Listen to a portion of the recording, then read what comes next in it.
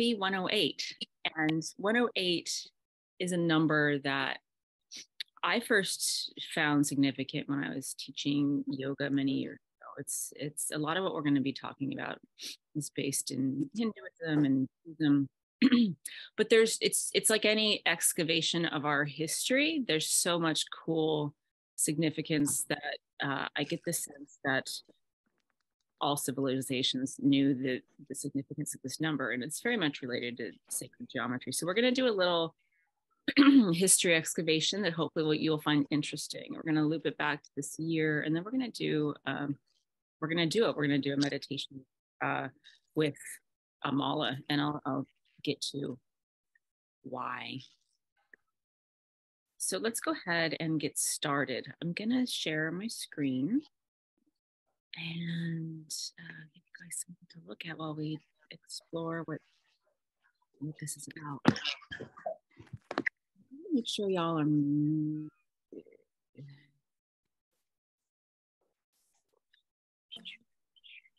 okay.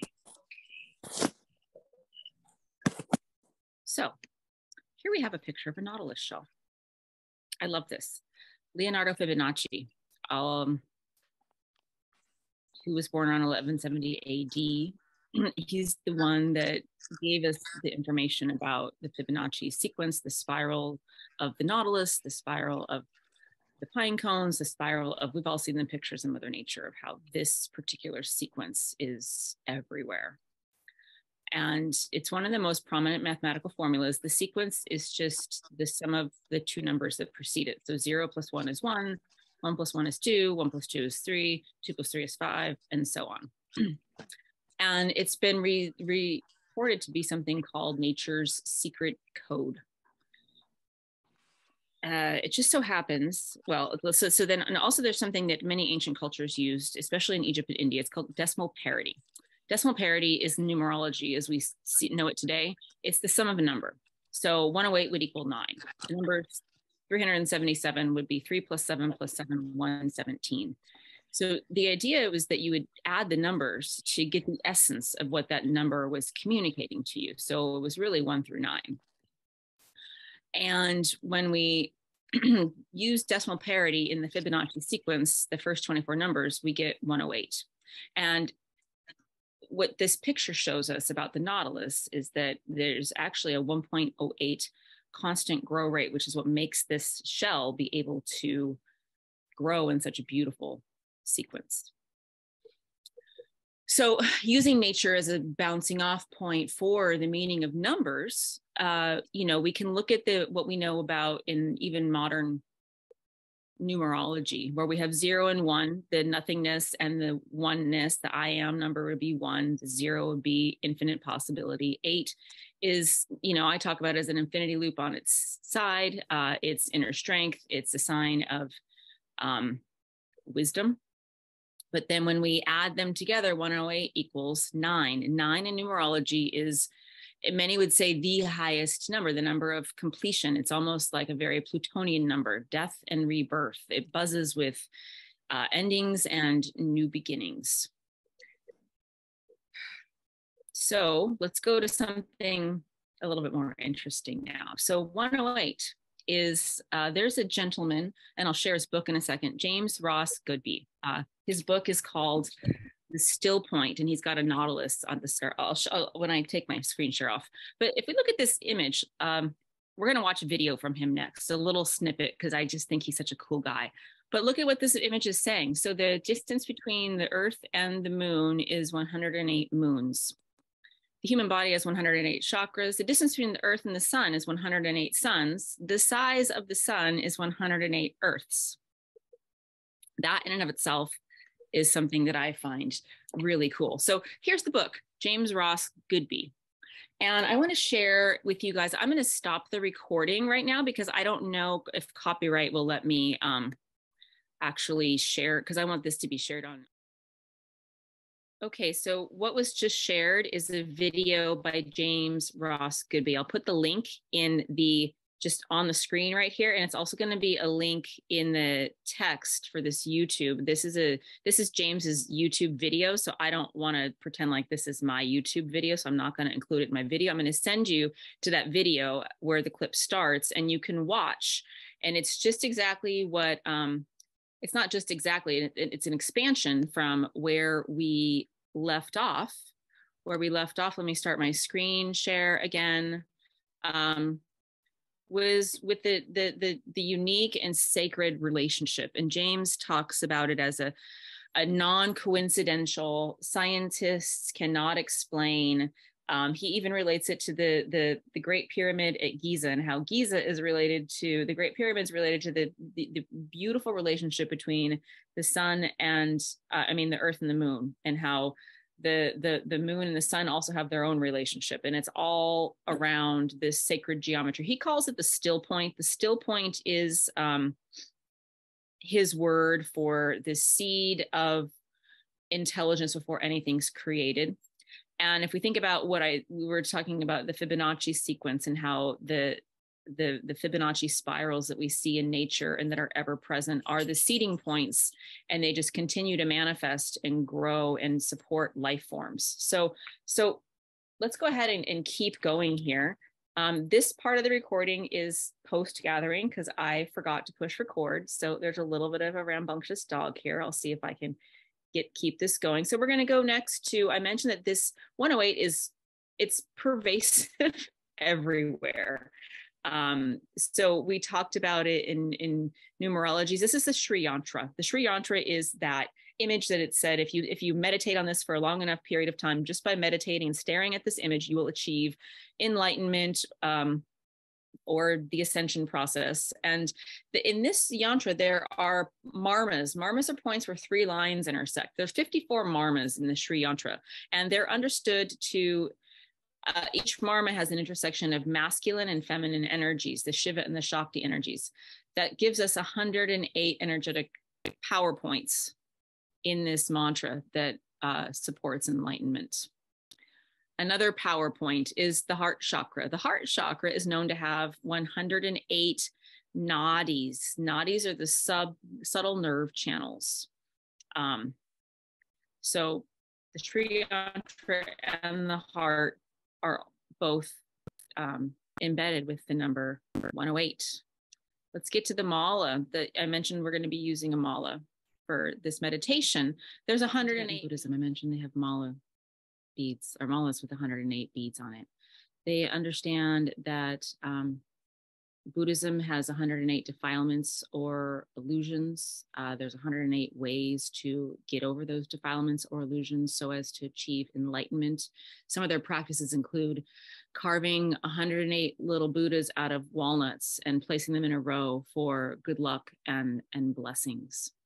And let's keep going here. I want to keep up the interest. So there's, in Jainism, the 108 is also very significant. They believe that their ascended beings have 108 wonderful attributes.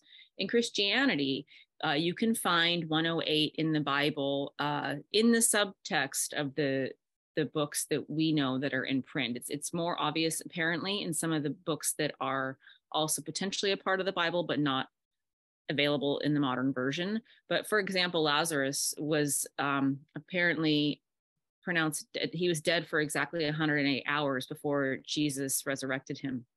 Something interesting for anyone who was raised Catholic, I was raised Catholic, the rosary is actually 54 beads. There's 10 beads, and then there's 10 small beads and 1 big bead. And so if you take the rosary is a half of a mala. But if you take the loop of the whole rosary and you double it, you would have 54 plus 54 is 108 beads. Sikhs also have a mala that has 108 ties in it, And then the periodic table, which is interesting. I looked this up last night. It's the Vedic science periodic table, has 108 elements. If you look at the periodic table in the modern world, it's between 103 and 118. 108 elements in the Vedic traditions are what they say are the stable elements. So apparently some of the more modern elements are not necessarily stable, but there's potentially 108 elements that make the basis for our world. In geometry, one example is the pentagon. The pentagon is a sacred geometric protection shape. All the angles of the pentagon equal 108 degrees. Protection and creation is what this symbol is actually used for. Another symbol would be the five-pointed star. So if you look at this five-pointed star, this is a version of us. If you stand with your arms out and your feet wider than your hips, and you can think about your fingertips, the top of the head, and your feet as the points of the star, our body creates a five-pointed star.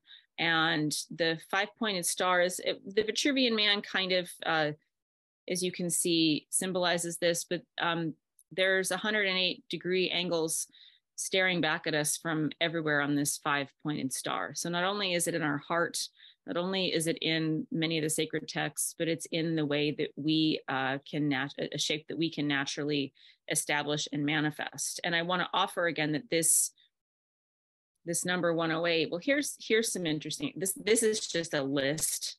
Pardon me, I forgot to take spell check off of here, but you know, the repetitions of a mantra, the types of meditation, the Rosicrucians thought that there was 108 years in the time frame. So there's a lot of ways that 108 can be seen as not only a sacred number, but a number of communication and a number of blessing of creation. If we think about the nautilus shell that we started with,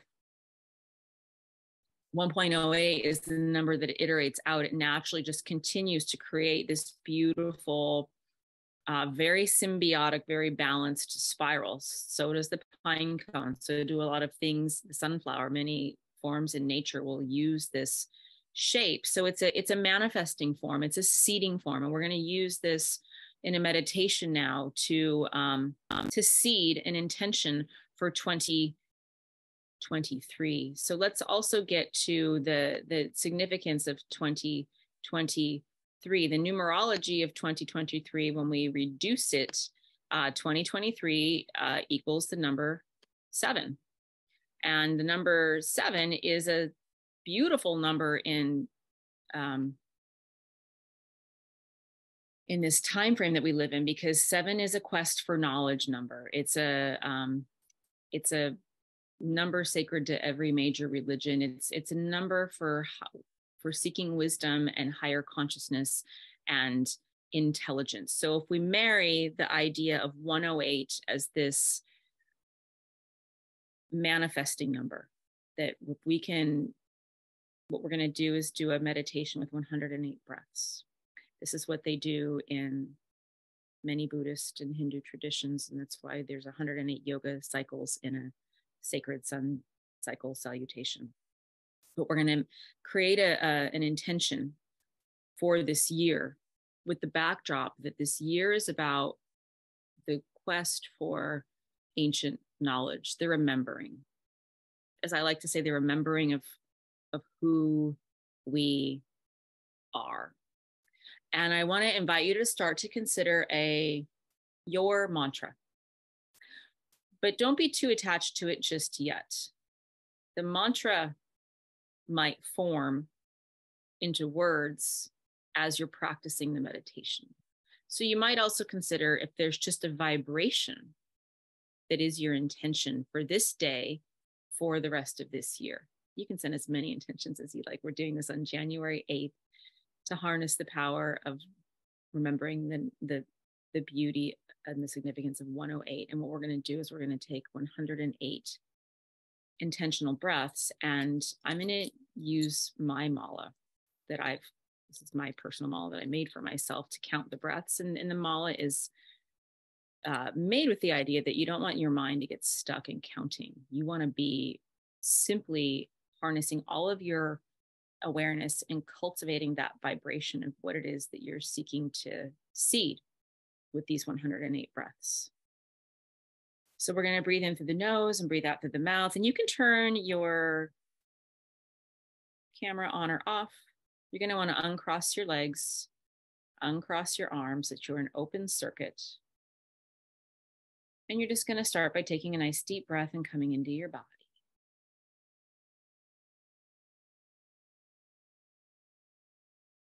And we're exhaling through the mouth, breathing in through the nose. And maybe just get a little curious about what the intention might be. Maybe it's not obvious yet. Maybe you know. Maybe you don't. Could be wrong. And gathering together in circle is a supercharged, powerful thing for everyone who's doing it in the present and everyone who finds this recording later. And you don't have to worry about counting the breaths. I just want us to notice what your own personal intention is for this moment in time for the rest of this year. Maybe there's words, maybe there's an image, maybe it's just a vibration. And as you breathe in, imagine that you're breathing energy into that intention. And you are the vessel. So it's as if you're taking prana into your vessel. That's your intention. The exhale is going to be sending that intention out. So breathing in, as if you're taking the light of source, the light of the universe into your vessel. And that light is meeting whatever it is you're vibrating about, the set of words, the image, the feeling. And as you exhale, you're sending that out. So we're going to do this 108 times, breathing in and breathing out. And you don't have to count the breaths, just let it be. It's going to take about 8 to 10 minutes for us to do this. So every inhale is as if you're pulling fresh prana in. And every exhale is as if you're sending the energetic signature of your intention out. As you inhale, your field is you're creating the vibration of what it is you want to manifest. Energy comes in and then you send it out. So see if you can just kind of get into a rhythm with that. And maybe you even imagine your own hands moving across a mala so that you're not counting, you're just breathing, focusing, and imagining. As is the case, fresh energy, vital energy comes in every inhale. It meets your vessel, your vibration, your seating intention. Every exhale sends it out.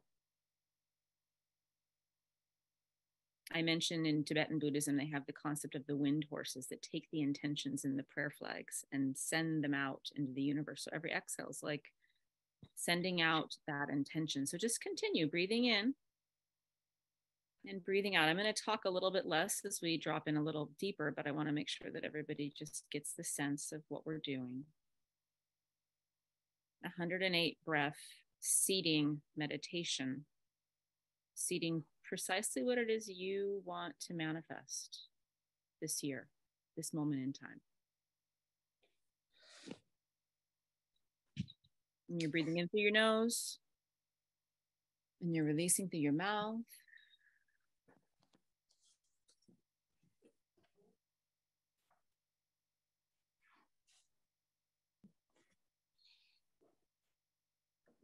And the power of the gathering, all of us together are supporting each other's intentions. We don't need to know what they are in our mind's eye. We know that everyone's got their own unique vibration, and we're doing this together on this auspicious day. And just imagine your field is humming with whatever the vibration it is that you want to seed today.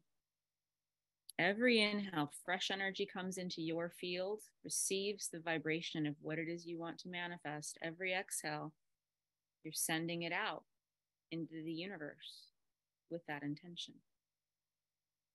No need to count your breaths. Just let your breath be easy. Let your breath be gentle. Let it feel good and natural and normal.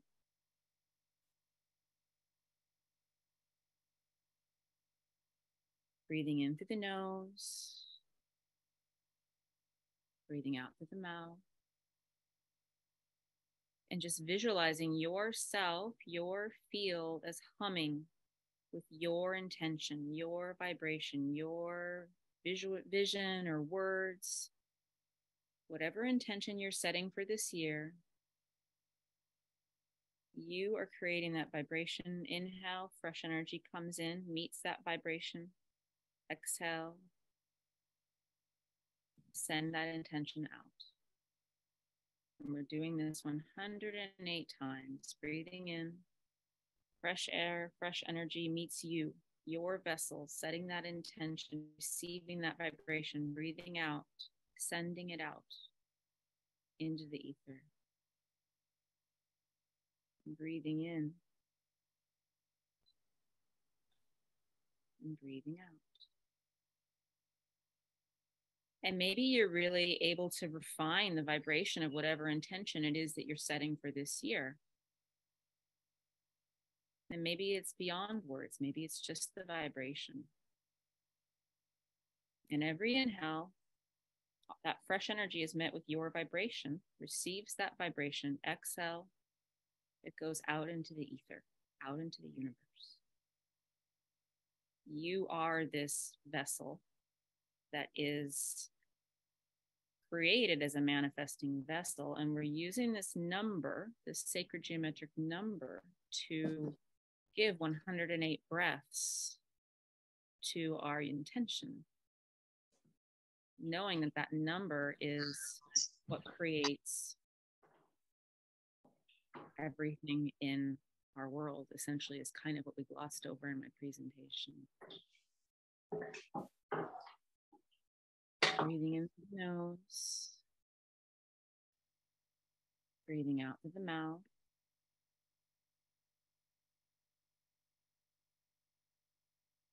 And also knowing that gathering together,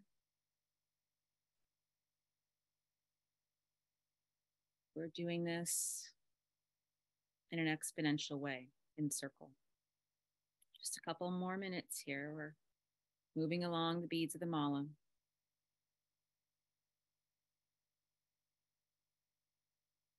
Inhaling, fresh energy comes into your field. Your field gives the energetic signature of your intention. Exhaling, you're sending it out into the universe, seeding that intention 108 times with your breath.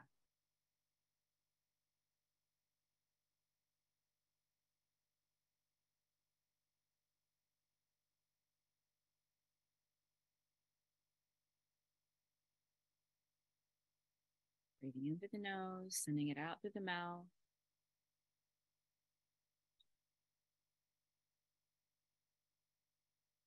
And again, maybe you can feel another layer of settling in, refining, and also beginning to receive the reality of that vibration. The more we vibrate, the law of attraction gives us what we're vibrating about. So we're choosing to vibrate on this intention for 108 sacred number breaths.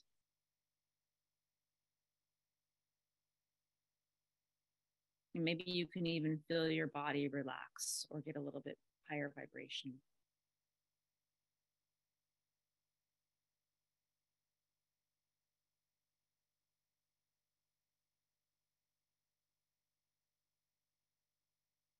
Got about 15 more breaths here. Not that you need to count, but just a few more breaths here.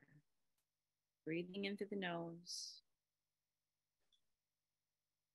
Fresh energy receives your vibration. Exhale through your mouth, send that vibration out.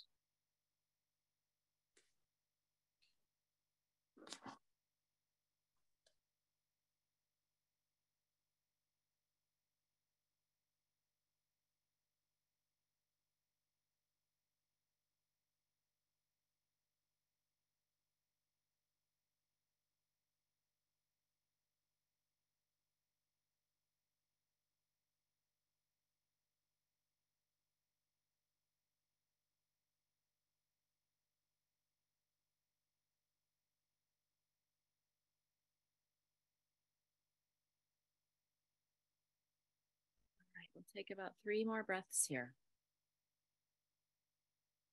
with the same pattern.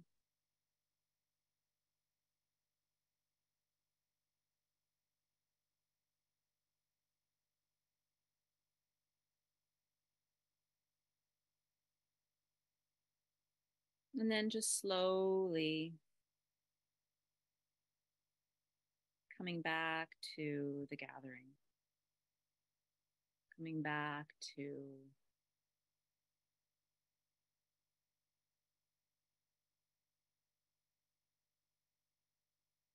this circle of people gathered.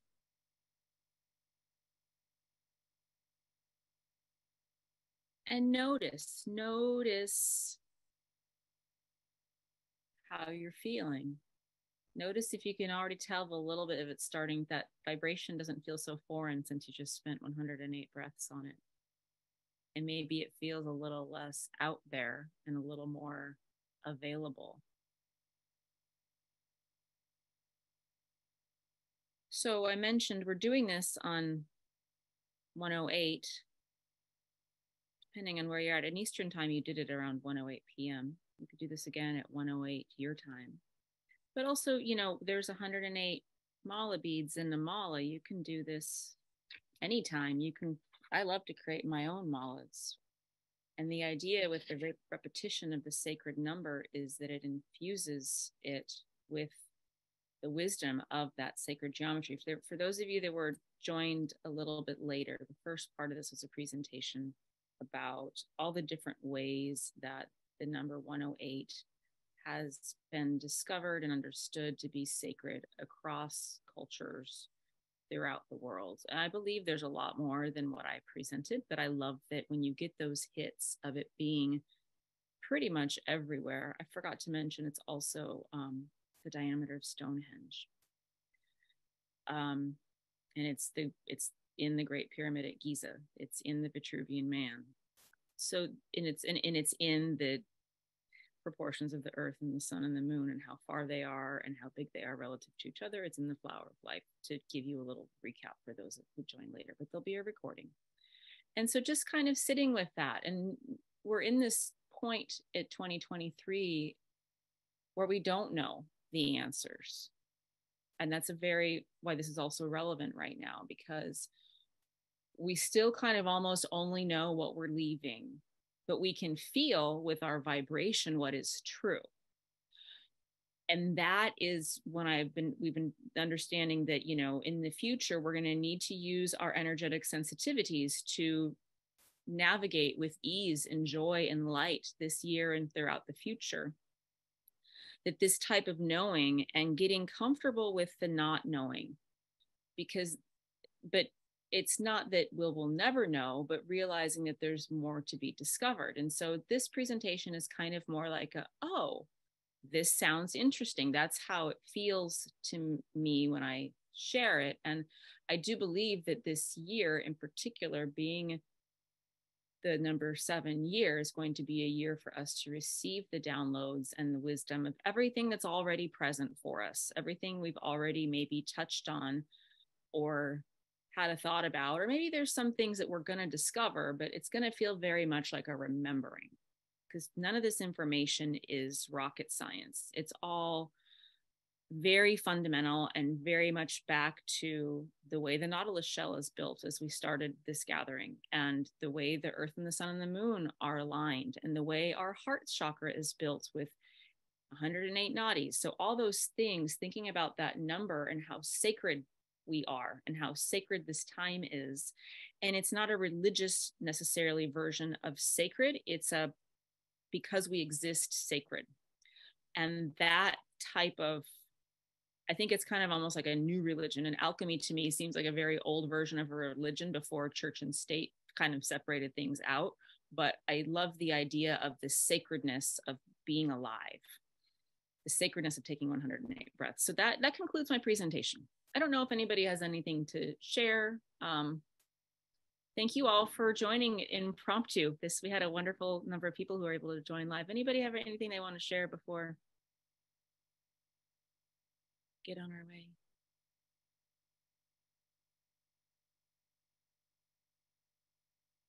Gail, I see that you're trying to gently tell me to push record again. Thank you.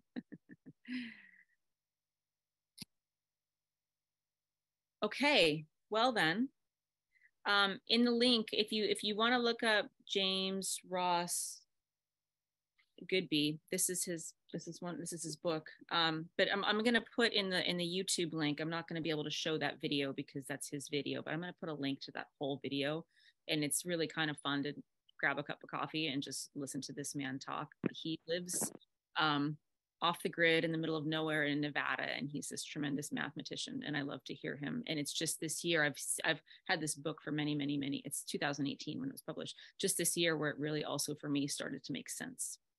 So thank you guys for joining. Lauren says, thank you for explaining the knowledge and the practice. You're welcome. Thank you for joining me with the practice. It's a beautiful time to be alive, and I'm glad that we're all coming together in circle. Anybody else have anything else? You're welcome. Thank you guys. I'm so blessed to have everybody hop on impromptu. This made my day. And I think it's going to be, your gift is also, your gift of a presence is a gift to everyone else who watches this later, because we're kind of forming the first seed of an expanding circle of light around this particular topic and this particular practice. So thank you guys for joining live, and happy blessed January 8th and blessed 2023. Tons of love. If you're still there, I had something to say, if that's okay. Yeah, do it. Thank you so much, first off. And also, when I joined, it said there were 8 participants in the meeting, which I thought was funny. There's 1 you and 8 participants. I think there's more now, but it was a special reminder. And then also, do you mind putting the link for the presentation that was near the beginning? Or yeah, that presentation is going to be, because I forgot to push record, I'm going to re-record it and include it in the video. So you're going to be able to see it in the YouTube video. I have to like put a post-it note. I get so excited about the presentation that I kind of lose my logical mind of recording it. I love it. It's a magical, your meditations are always a magical experience. It's really special. Thank you. Thank you, Katie. I appreciate your sharing. That's awesome. You made my day. I was going to say that I appreciated the time, because I was able to formulate some words, over that period of time for the 108 go rounds of breathing. Mm-hmm. I kind of had some words to begin with, and then they became more solid. Yeah, that's why what was coming through is like it's a vibration, and then it's kind of refining itself, and I think it's great that we're so conditioned into, well, am I going to stop eating chocolate, or am I going to stop eating coffee? And that's the limits of our next year, and it's really so much more than that. It's like, okay, let's get to the vibration, and then let kind of like your experience, like let some of the words start to coalesce. So thank you for sharing. That was kind of what was happening for me too. So that's perfect. Thank you. Oh, thank you, Heidi. Yes. Anybody else have anything they want to share? All right, precious group of people. You made my day. And like I said, you made so many other people's days. So be blessed. Have a fabulous Sunday. I appreciate you. And yeah, tons of love.